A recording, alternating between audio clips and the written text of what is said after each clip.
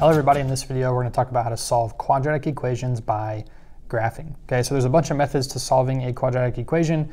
We looked at one method in previous videos known as factoring. So if you want to review how to factor trinomials or specifically a quadratic in order to solve it to find the solutions, I'll put the card in the top right hand corner right now. In this video we're going to talk about graphing, how to solve by graphing. So I've done a video on how to graph a quadratic that's in standard form, ax squared plus bx plus c. That's the form we want to make sure our quadratic is in. So I'll link the card for how to graph a quadratic right now.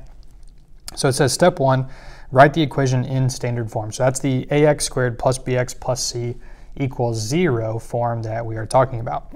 Once we have that equal to 0, we can then graph the related function. So instead of having ax squared plus bx plus c equals 0, we can just set it equal to y so that we can graph the function. This is going to give us a parabola, and this parabola could look one of three ways. Our parabola could cross the x-axis 2 times. So we look at step 3, locate the x-intercepts. These are the solutions or our answer or the roots of the quadratic. So it could cross the x-axis 2 times. So we have 2 solutions or 2 real solutions. It could only cross or just touch the x-axis once. Maybe the vertex is on the x-axis. So there's only one real solution. Or the parabola could never touch the x-axis, so therefore there are no real solutions. So we're going to see an example of each of those 3 solution types in this video. So example 1, we have x squared plus 2x equals 8. So the first thing we want to do is write this as x squared plus 2x minus 8 equals 0. So we just moved the 8 from the right side of the equation to the left side. So now we're going to graph y equals x squared plus 2x minus 8. So if you remember from how to graph a quadratic, the first thing we want to do is find the axis of symmetry. So that is a vertical line, so it's x equal 2, and it is opposite of b divided by 2a. Okay, so now we can say x equals negative 2 divided by 2 times 1. So we will say x equals negative 2 over 2, and we get x equals negative 1. So now what we can do is we can put our vertical line or our axis of symmetry right here at negative 1, and I'll make this a dashed line. And now we know our vertex is located on that axis of symmetry, so let's take negative 1 and we're going to plug it in for x to solve for y. So we're going to say y equals negative 1 squared plus 2 times negative 1 minus 8.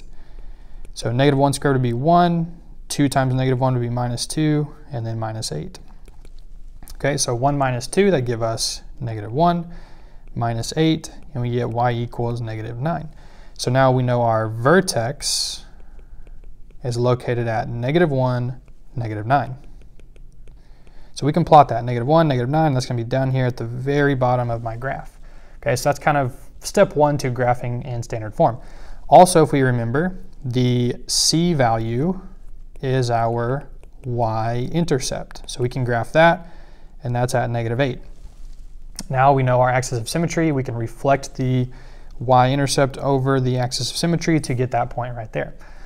Okay, now we look and we see, okay, we have 3 points. We could draw our parabola through these 3 points, but we don't really know where our graph is going to cross the x-axis just yet. So let's look at some x values a little bit greater than what we've seen so far. So we know that when x is 0, y is negative 8. So let's try, what is y when x is 1? Okay, so we'll do it right over here. So I'm going to say y equals, and I'm just going to plug 1 in for x. So we get y equals 1 plus 2 minus 8.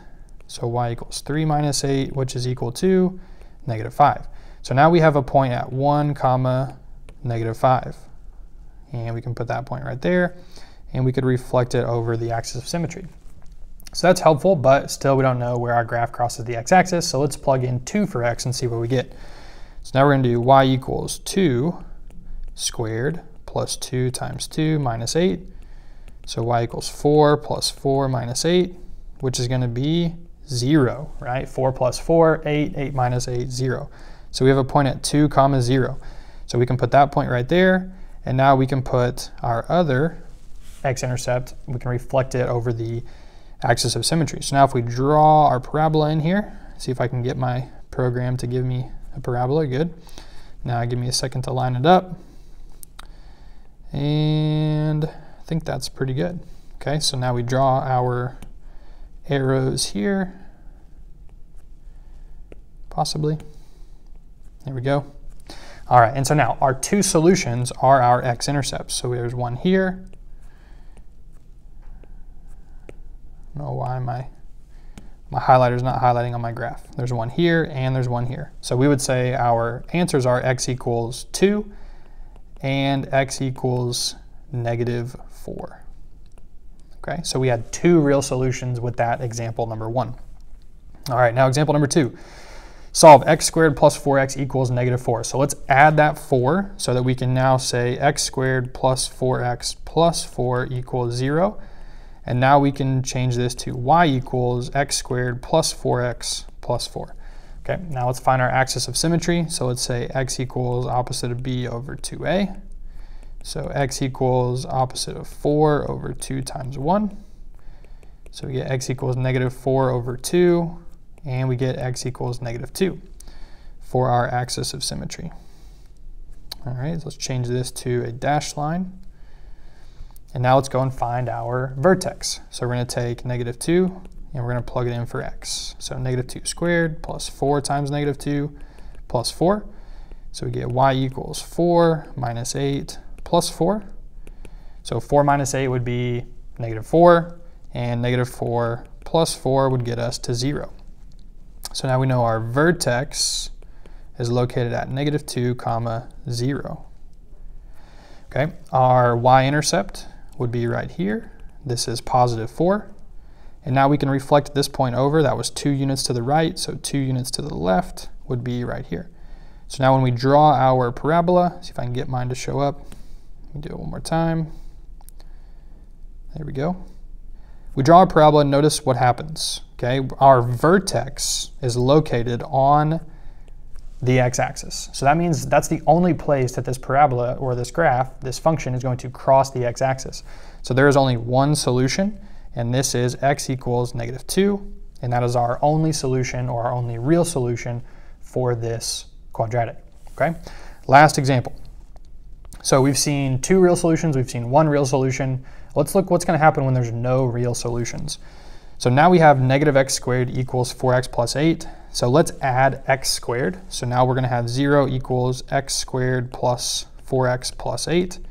And now we can write this in function form as y equals x squared plus 4x plus 8. So let's find our axis of symmetry, opposite of b over 2a. So b is 4, so -4 over 2 times 1, because a is 1. And this is going to give us x equals -4 over 2, and we get x equals -2 for our axis of symmetry. So we draw that in there as a vertical line. Let's change it to a dashed line, and now let's find our vertex. So I'm going to say y equals, and we're going to plug -2 in for x, -2 squared plus 4 times -2 plus 8.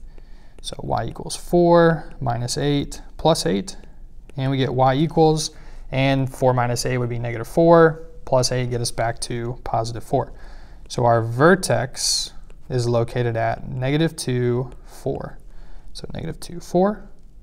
And now we see our y-intercept is our value that's in the place of c, so that's at 8.